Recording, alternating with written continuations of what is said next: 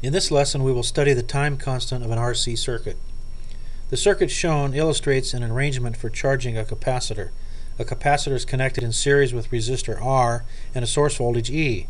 The switch S is open before T0. Therefore, we can assume that there is no voltage across the capacitor before T0. At T0, the switch is closed and the capacitor begins charging. The voltage increases gradually from a zero initial value to a final value E, as indicated in the graph.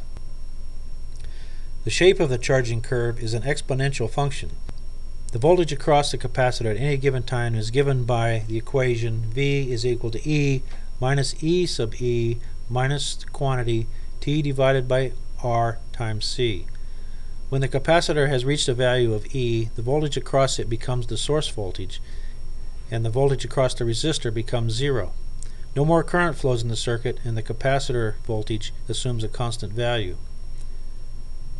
A measure of the speed with which the capacitor builds up voltage is termed the time constant and is given by the Greek letter tau. Tau is equal to R times C in seconds. The time constant represents the time taken by the initially uncharged capacitor to reach 63.2% of the value of E. Sometimes a term called rise time is used. The rise time is the time taken by the charging capacitor to go from 10% to 90% of the voltage. The relation between rise time and the time constant is rise time is equal to 2.2 times the time constant. Let's look at an example. A 60 microfarad capacitor is in series with a 7.5 k ohm resistor and a source voltage of 250 volts. Calculate the time constant, rise time, and the energy stored in the capacitor when it is fully charged. Time constant is equal to the resistance times the capacitance, or 7.5 times 10 to the third times 60 times 10 to the minus 12th, which is equal to 4.5 times 10 to the minus 7th seconds. Rise time is equal to 2.2 times resistance times the capacitance, or 9.9 times 10 to the minus 7th seconds. Energy stored when the capacitor is fully charged is shown in the equation W equals 1/2 C times E squared, or 1.88 times 10 to the minus 6 joules. Now let's discuss discharging of a capacitor.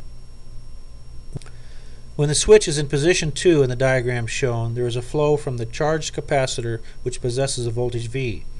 The capacitor thus dissipates the energy stored in it by allowing the energy to be dissipated in the resistor.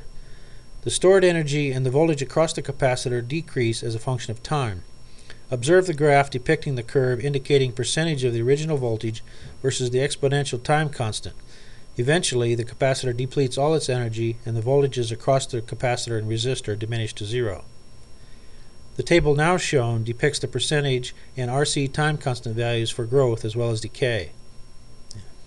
Let's look at another example. Referring to the previous discharge circuit, let us assume that the circuit has achieved its final steady-state conditions.